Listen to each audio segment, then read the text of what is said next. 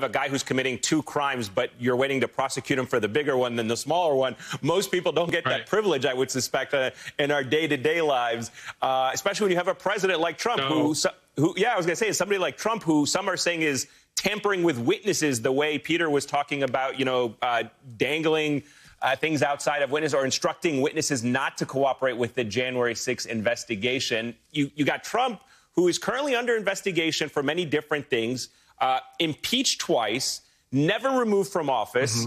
And the question is, will this time be different? Will there be any consequence? Will he and his allies get out essentially unscathed again? Well, my friend, you've put your finger on the nub of it, because in listening to my esteemed colleagues on this panel, from the great reporting of Luke and the legal analysis of some very smart lawyers, a hell of a lot smarter than me, and I'm a recovering lawyer. You know, the reality of it boils down to this: at what point does this become serious for the American people? At what point did they begin to recognize and internalize, oh snap, this is real? This is beyond the politics, because right now what Trump is doing is muddying the water with the politics. What all of his actors, from Giuliani to the chief of staff to whomever, it doesn't matter. They're all trying to muddy the waters. They're trying to get away with what they know is a crime. What the RNC did this past week was put their imprimatur on it, again, to muddy the waters with the politics. But for Garland and for this committee, it boils down to a very simple thing.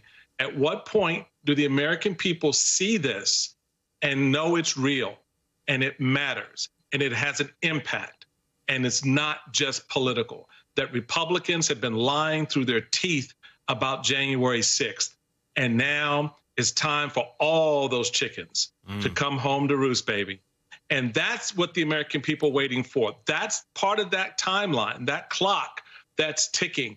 Yep, the election is a dead end, because you know what happens come January of next year if Republicans take over. All of this goes away, and the script is flipped, and they become the prosecutors of the January 6th Commission. They become the prosecutors of those who went after Donald Trump. That's what Trump is setting this up for.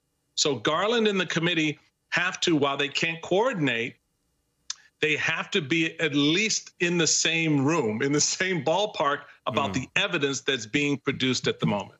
Yeah, it's a scary thought of what happens next year if Republicans take control of that investigation. We already know what their playbook looks like based on what they are calling for with these shadow investigations into January 6th. Barbara, I want to talk to